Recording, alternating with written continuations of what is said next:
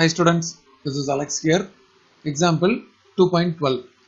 5 resistors are connected in the configuration as shown in the figure. Calculate the equivalent resistance between the points A and B. இங்க பாத்தீங்கன்னா நமக்கு இந்த point A வந்து இங்க இருக்கு, point B இங்க இருக்கு. இதுல 5 resistors வந்து கனெக்ட் பண்ணிருக்காங்க. இதுல எல்லா outer resistors-உம் சேம் வேல்யூ. இங்க 1 ohm 1 ohm, இங்க வந்து 1 ohm each.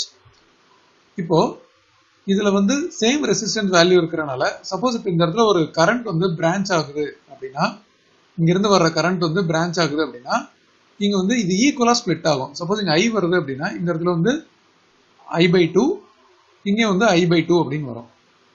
ஸோ நமக்கு இந்த பிரான்ச்ல பாத்தீங்கன்னா இதோட current value I/2 and resistance வந்து 1. அதே மாதிரி இங்கேயும் வந்து கரண்டோட value I/2 and resistance equal to 1. அப்போ ரெண்டு இடத்துலயுமே வந்து சேம் பொட்டன்ஷியல் கிரியேட் ஆகும். ஸோ இந்த பிரான்ச் AC இதுலயும் இந்த பிரான்ச் ACலையும் இந்த branch ADலையும் same amount of current flow ஆகுது அண்ட் எல்லாம் ஈக்குவல் ரெசிஸ்டன்ஸ் அப்படின்றனால ரெண்டு இடத்துலயும் வந்து சேம் பொட்டன்ஷியல் இருக்கும். ஸோ இந்த இடத்துல என்ன பொட்டன்ஷியல் இருக்கோ அதே பொட்டன்ஷியல் தான் இந்த இடத்துலயும் இருக்கும். அப்போ இந்த ரெசிஸ்டர் 5 வழியா எந்த கரண்ட்டும் ஃப்ளோ ஆகாது. ஸோ ஒரு பொட்டன்ஷியல் டிஃபரன்ஸ் இருக்கும்போது தான் வந்து கரண்ட் ஃப்ளோ ஆகும். ஸோ இந்த ரெசிஸ்டர்ஸ் வந்து கரண்ட் ஃப்ளோ வந்து 0. இந்த இடத்துல I வந்து 0. அதனால இந்த ஈக்குவலன்ட் ரெசிஸ்டன்ஸ் கண்டுபிடிக்கும் போது நம்ம இந்த ரெசிஸ்டன்ஸை நம்ம ரிமூவ் பண்ணிடலாம். ஸோ இதை ரிமூவ் பண்ணிட்டு நம்ம சிம்பிளிஃபைட் டயக்ராம் வரையும் போது இந்த இடத்துல பிரான்ச் இங்க A இருக்கு, இங்க இருந்து இப்படி பிரான்ச் ஆகுது.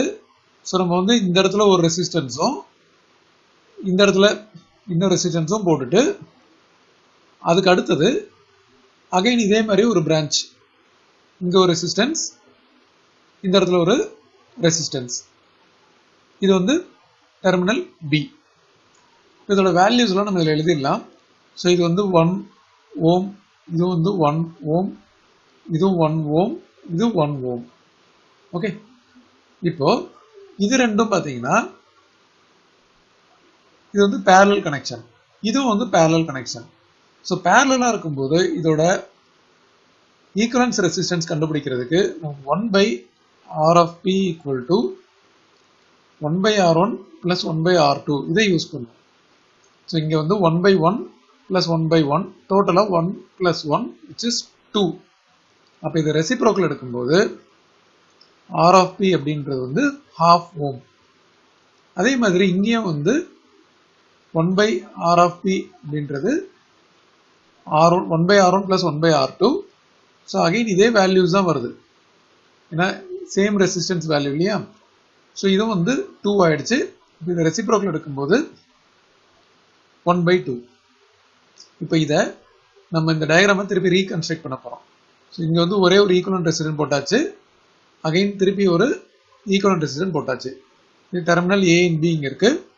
இது வந்து half ohm, இதுவும் வந்து half ohm.